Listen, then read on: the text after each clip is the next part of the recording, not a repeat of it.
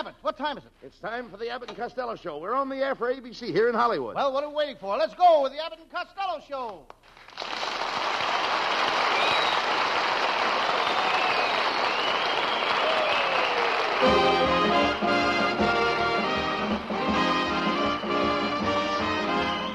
Yes, it's the Abbott and Costello Show, produced and transcribed in Hollywood for your listening and laughing pleasure. Chuckles with a carload and music by Matty Malnick. So hold on to your chairs, folks, for here they are, Bud Abbott and Lou Costello.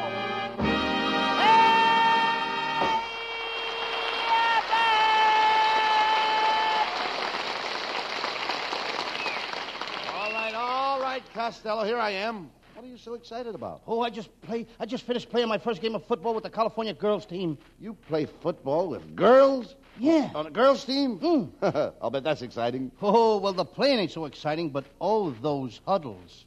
I never heard of girls playing football. Where do they get their players? Oh, they pick the girls according to the shape. You know, quarterbacks, halfbacks. You ought to see those fullbacks. I'm going steady with the center. Is she pretty? Well, she's the next thing to Lauren Bacall. She is? Yeah, she looks like Humphrey Bogart. But she loves to play games. Last night we played Parcheesi. Parcheesi? Yes, first I would kiss her, and she would kiss me, and then I would kiss her. Wait a minute. Who told her that was Parcheesi? I did. Oh. Ain't I a stinker?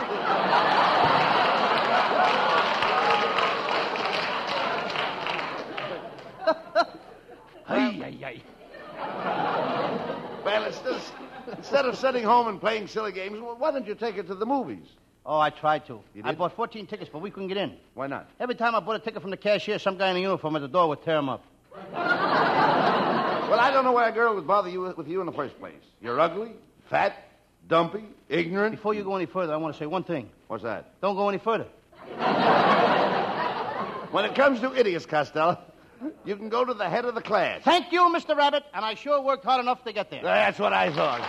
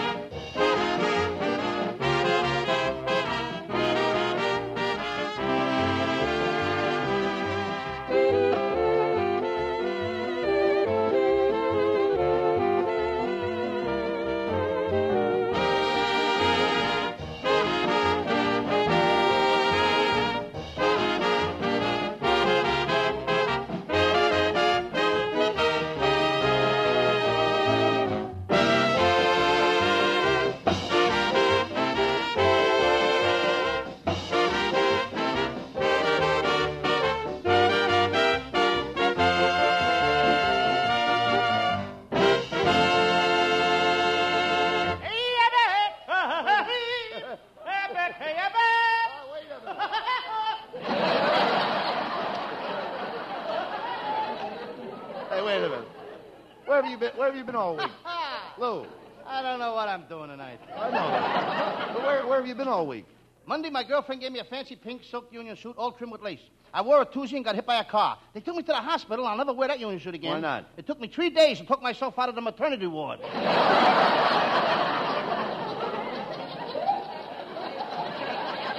They treat you nice in the hospital? Nice. They sure did.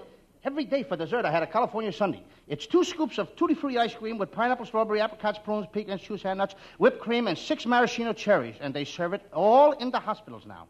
Well, wait a minute. Why would any hospital want to serve concoctions like that? Can you think of a better place to get sick? Well, anyway, you had a good rest, Lou. Oh, no, I didn't. I didn't sleep a wink in that hospital. Well, how did you sleep? On your right side or your left side? I sleep flat on my back. There you are. That's your trouble.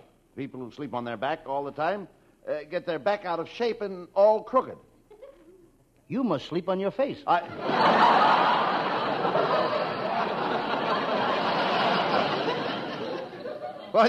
While you're in the hospital, you should have consulted a psychiatrist, Lou. A psychiatrist? Yes. Any guy who would go to a psychiatrist ought to have his head examined.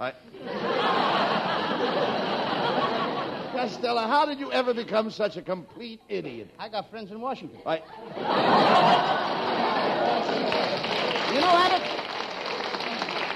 You know, Abbott, they loved me in that hospital. One of the doctors introduced me to a beautiful nurse, and she invited me to a party. Well, now, that's very nice of her. I thought so. And now that you're out of the hospital, you should reciprocate. Definitely, because Certainly. after all... Huh? Could I have that again? Sure, I said reciprocate. Don't you always reciprocate after you've been invited to a party? That all depends on what they serve. No, Costello. Reciprocate means to return a favor. For instance, if a friend of mine got me a date with a beautiful blonde, I reciprocate. If he gets me a date with a gorgeous redhead, I reciprocate. Now, when somebody gets you a date with a beautiful girl, what do? I do the same thing you do, only I don't lie about it.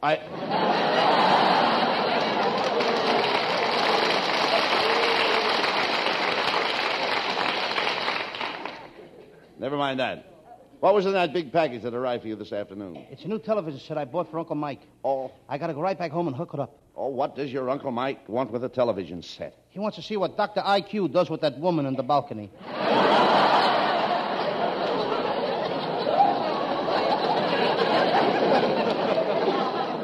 Your Uncle Mike. All he does is listen to the radio. And now with a television set, he'll never get out of the house. Oh, Uncle Mike does all right. He enters all the radio contests. Last week he was in a contest for a beer company. He had to send in 25 beer bottle caps and a slogan. Well, did he write a good slogan? After 25 bottles of beer, he couldn't even see the paper. Well, anyway, radio is a wonderful thing, Costello. Just think, it fills the air with voices and personalities of all the gorgeous Hollywood stars. What are you doing? Filling my lungs with Rita Hayworth.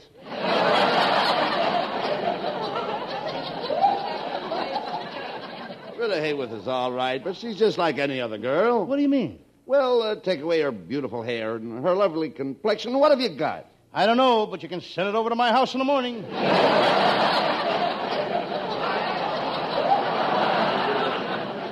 You certainly love the California girls, don't you? Yeah. When I was back home in Patterson, New Jersey, I said to my mother, I said, Mom, take me out west where men are men and the women are... Women are what? That's all. Take me out west where women are. What makes you think the women in Hollywood go for you? Well, I'm a pretty regular guy and a pretty popular guy, Abbott. The day we moved to Los Angeles, I won a citywide contest. A citywide contest? What for? For being the whitest guy in the city. And they gave me a beautiful chicken as a prize, a Rhode Island purple. She lays 30 eggs a day. Now, wait a minute. Now, let's straighten this out. You mean a Rhode Island red? Abbott, when a chicken lays 30 eggs a day, she's purple.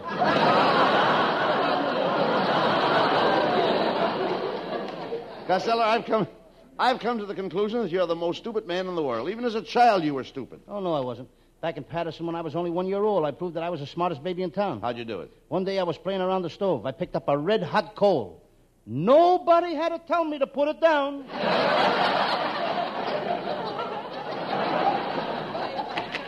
Hey, Uncle Louie, pitch a couple to me, will you? That's Abbott's nephew, folks. Norman, what are you doing dressed up in a baseball uniform? The baseball season is over. Oh, let him alone, Costello. Norman likes baseball. Yeah, I'm nuts about baseball. I play baseball all the time. I live baseball. I eat baseball. And when I go to sleep at night, I even dream of baseball. Don't you ever dream about girls? What, and miss my turn at bat?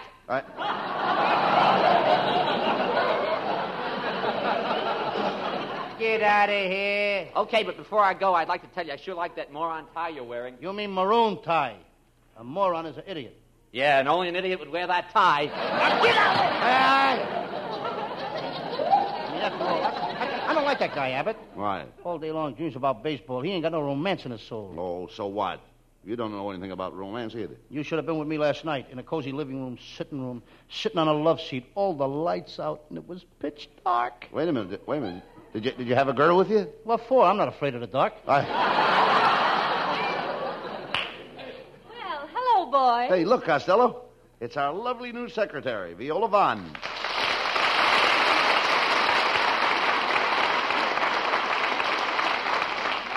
Gee, Viola, you look lovely tonight. That's a gorgeous dress you're wearing. Oh, well, thank you. Do you think it brings out my curves? Does it? Yes. It curves here and it curves there, and some of it don't even stay on the road. Now, talk sense, Costello. Viola, how do you like California compared to New York? Well, it's wonderful, but the time confuses me. You know, California is the only state that still has daylight saving time. You know, that daylight saving time is kind of silly to me, too. You really don't save anything with daylight saving time. You don't? No. It's just like sitting down. What you lose in the front, you gain in the back. Nah, never mind him, Viola. What do you hear from that uncle of yours in London? Oh, I received a postcard from my uncle this morning. He's having a fine time. He spent the weekend boating on the English Channel. Boating? My cousin Vincent swam across the English Channel underwater. Oh, Underwater. Why, that's preposterous. Any man who did that would drown. The funeral is Wednesday.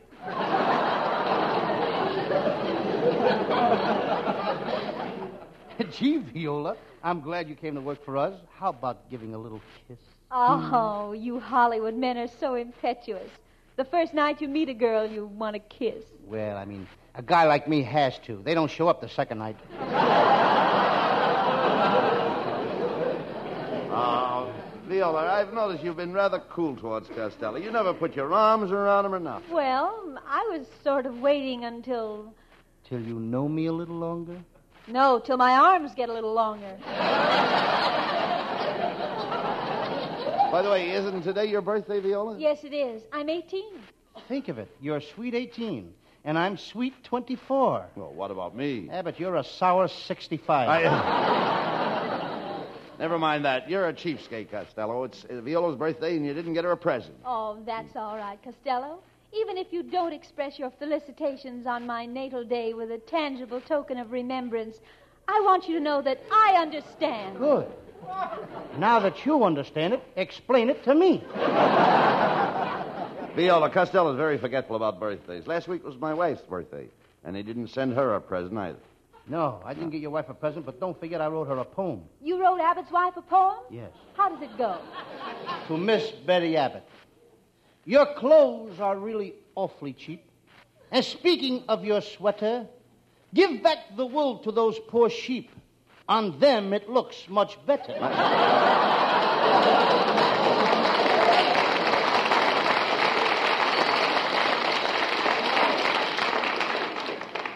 That's a terrible poem, Costello. Abbott's got a terrible wife. Now, you'll have to forgive Costello, Viola. He is ignorant and he's uneducated. Now, just a minute, Abbott. That's What do you not mean, so just now, a because minute? I went to school and I studied science. For instance, I know that the sun is 5 billion miles from the Earth, and the light from the sun comes down to the Earth in exactly 30 seconds. Isn't that wonderful, Costello? What's wonderful about it? It's downhill all the way. Come on, Fatso.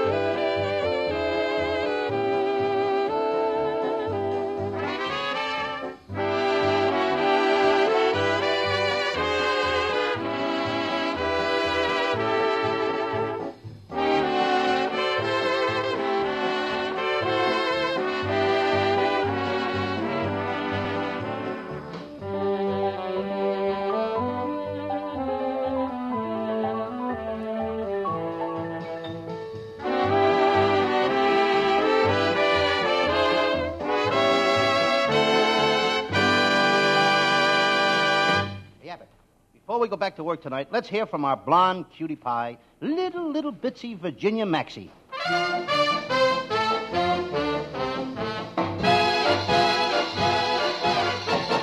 Quanta le gusta, le gusta, le gusta, le gusta, le gusta, le gusta, le gusta. Quanta le gusta, le gusta, le gusta, le gusta, le gusta, le gusta.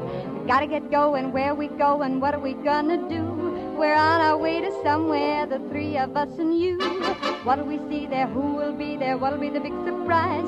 There may be caballeros with dark and flashing eyes. We're on our way. We're on our way. Pack up your pack. Pack up your pack. And if we stay, we won't come back. We won't come How back. can we go? We haven't got a dime, but we're going, and we're gonna have a happy time.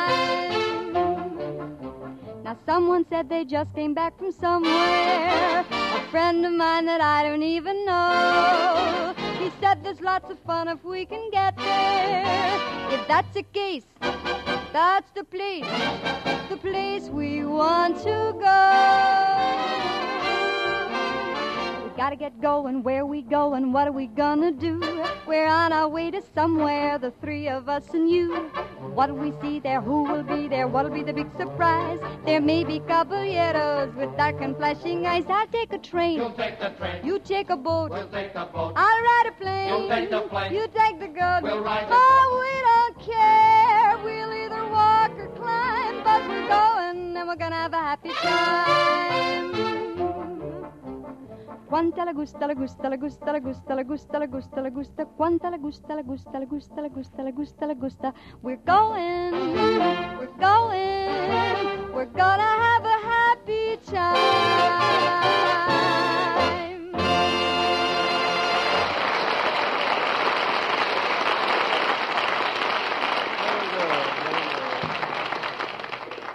All right, Costello, come out here. What's that you have in your hand?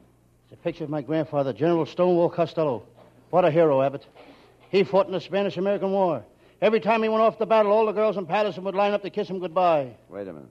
Every time he went to battle, all the girls in Patterson kissed him goodbye? Yes, the war ended in 1898. But they couldn't get Grandpa to stop fighting till 1935. He must have been some fighter. Yes, he taught me to fight. I became quite a boxer. I remember my first fight. In the third round, my manager threw the towel in, and I won. Well, wait a minute. How could you win if your manager threw in the towel? He threw it over my opponent's eyes. You dummy, you're no fighter. You're not an athlete.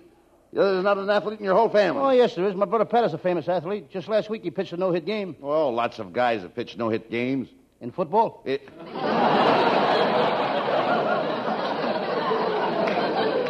Costello, you and your brother Pat are the dopiest guys in the world. Yes, there ain't nobody a dopier than him and me. Well, no, that's incorrect. You should say there's nobody dopier than he and I. Okay, there's nobody a dopier than him and you. Well,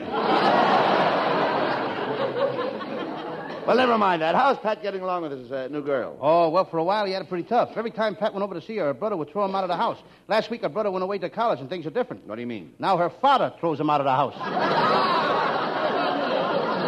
Is Pat working? Oh, yes, he's got a job with a milk company, and he works like a horse. What does he do? He pulls one of the wagons. Costello, What do you want, Norman? are you going to do another one of them Sam Shovel misery programs tonight? Look, Norman, look at the script. That's mystery. I listen to the show, brother. It's misery. Abbott, if you don't keep that nephew out of here, I'm going to flatten him. I'll hit him in the head so hard that his shoes will have 3 tongues. I'll lay off here. Leave him alone. Maybe he doesn't like your Sam Shovel program. Well, everyone else does. Now, here's a letter I got from one of my fans this morning. Listen to this. Dear Lou Costello, I listened to your Sam Shovel detective program last week. You were so funny, I laughed my head off. I'm coming to the studio to see you tonight. Miss Costello, there's a man out here to see you. What does he look like? How can I tell? His head is off.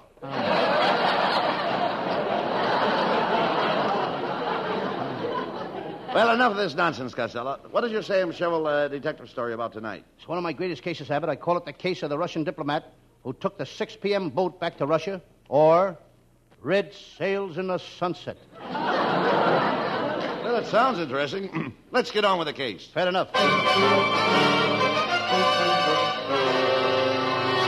And now, the makers of Swanee River Cold Cream bring you the adventures of Sam Shovel, private detective. But first, a word about our product. Swanee River Cold Cream is the only cold cream that contains peanut butter. What a time-saving device this is. Ladies, now you can cream your face and have your lunch at the same time. And friends, remember, we can sell Swanee River Cold Cream cheaper than any other brand because we've done away with costly containers. We use no tubes, no boxes, no jars. Just walk into your drugstore, ask for Swanee River Cold Cream, and hold out your hand. And now for the further adventures of Sam Shovel, private detective.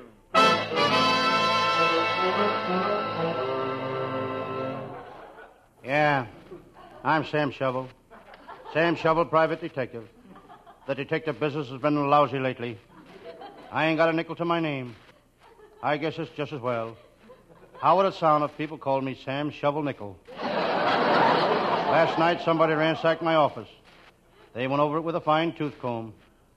I know they went over it with a fine-tooth comb because this morning when I came in, the horsehair sofa had a part in it. I'm so mad I can see red. Hi, Sam. Hi, Red. In the office across the court, I see the beautiful stenographer combing her hair. She just combed out her bangs. I'm a little thirsty. I think I'll have some orange juice. I squeeze my orange juice the hard way. The hard way. I place the orange in my mouth, stick my head in the doorway, and slowly close the door.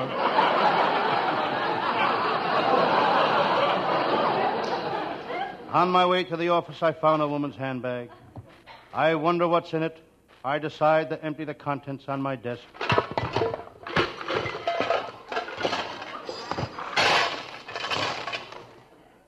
That takes care of the change purse. I wonder what's in the bag. I look at my appointment book. I see that tonight I have a date with a gorgeous peach. I think I'll break it and make a date with a girl. I look out the window. In the garage across the street, the mechanic is working on a car. On your mark, get set, go! No matter what car comes in, he always races the motor.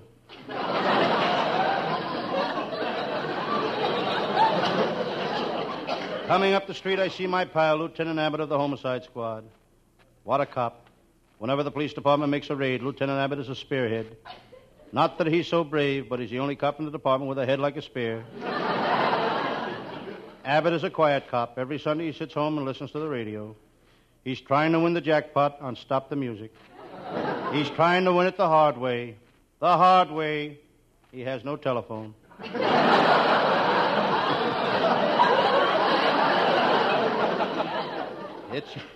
It's a chilly day, and I've got a fire going in the kitchenette of my little office. There's a kettle boiling on the stove. Hello, Sam Shovel. What's that smell coming from your kitchenette? It's my washing. I thought it smelled too good to be your cooking. I'm mighty tired, Sam. So are your jokes. I'm really tired. I just been out on a wild goose chase. What were you chasing? A wild goose. Lieutenant Abbott used to be a comedian. Tried to make a living. He tried to make a living with his monkey shines. He had to give it up. There's no money in shining monkeys. Lieutenant Abbott, I've got bad news for you. Your cook was picked up this morning for passing a bad check. Whose check was it? Yours. That's not funny, Sam Shovel. You weren't a friend of mine, I'd punch you in the nose. I knew Lieutenant Abbott was only bluffing. He couldn't punch his way out of a paper bag. But that don't worry him. After all, how often do you get stuck in a paper bag? Oh, wait a minute. Cut the small-town talk, Sam. Lefty Lumphead is in town and he's gunning for you. I know that, Lieutenant. I've already notified the police. They've thrown a net over the city. I'll call headquarters and see how they're making out. Hello, Chief. Yes? This is Sam Shovel. Have you got that net out for Lefty Lumphead? Yes. How's the net working? Did you catch Lefty yet? No, the net's working fine. Already we've caught 3 butterflies. Sam, this is really serious. Lefty Lumphead is a killer. He's out to get you. He may be on his way here now, and I know you're afraid of him. Me? Afraid of Lefty Lumphead? Pish tush. I'd like to see the day I'd be afraid of him. Hello, Sam. This is the day.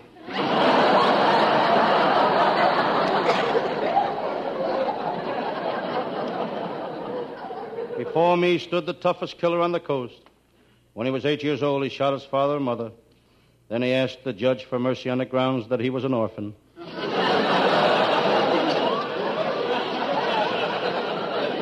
What a tough mug. He's got cauliflower ears.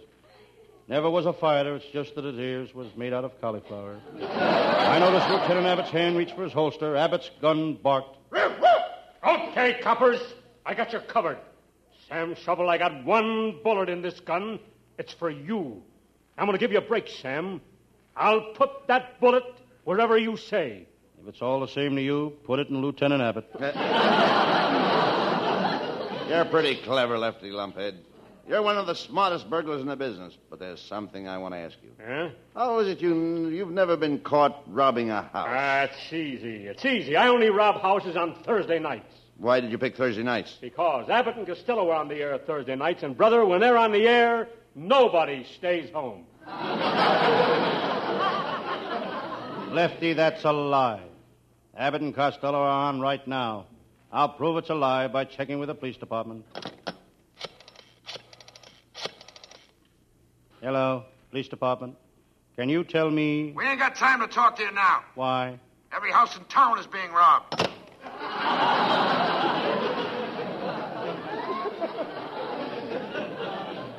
I had taken all I could stand from that killer. Quick as a flash, I pulled my gun. Sam, Lefty is seriously wounded. Your bullet went through his shoulder. Call the hospital. What have you done? What have you done? Sam Shovel, you shot my boyfriend. Lefty's girl, the most gorgeous mall in the underworld. She's beautiful. Look, he's bleeding. Call the hospital. He's the only boyfriend I've got, and he's liable to die. Call the hospital. If he dies, who's going to love me and squeeze me and kiss me? Call the morgue.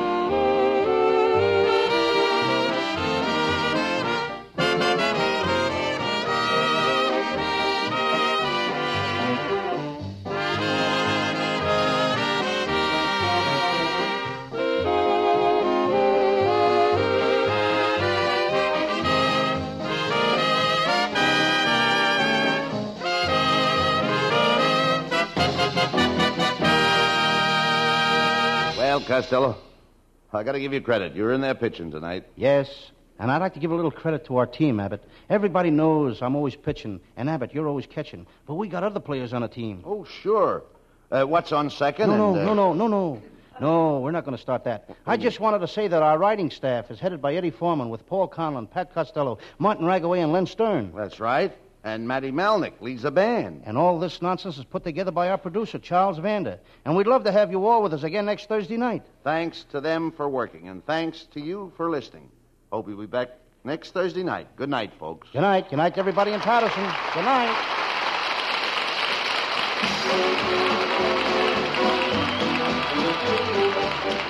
Listen each Thursday night at this time for another great Abbott and Costello show, produced and transcribed in Hollywood. Be sure to stay tuned for the outstanding entertainment which follows throughout the evening on this ABC station. Enjoying the timeless classics on Golden Age Radio? If you're loving the nostalgia and captivating stories, consider supporting our channel with a tip. Your generosity helps us continue bringing you the best of vintage radio entertainment. Simply click on the link in the description. Thank you for being part of our community. Lost in Brazil invites you on an unforgettable journey, where every moment is an adventure waiting to be discovered. Join us as we uncover the soul of Brazil, one incredible experience at a time. Click on the link in the description and embark on the ultimate Brazilian odyssey. You have been listening to Golden Age Radio, rumble.com/C/GAR, brought to you by G3PL.com. Don't forget to subscribe for more videos.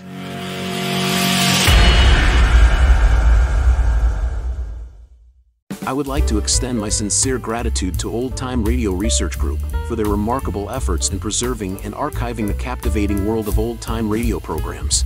Their dedication to safeguarding these precious audio gems ensures that future generations can relish the enchanting stories, music, and entertainment of the past. Their invaluable contribution allows us to step back in time and experience the magic of radio history firsthand. Their link is in the description below.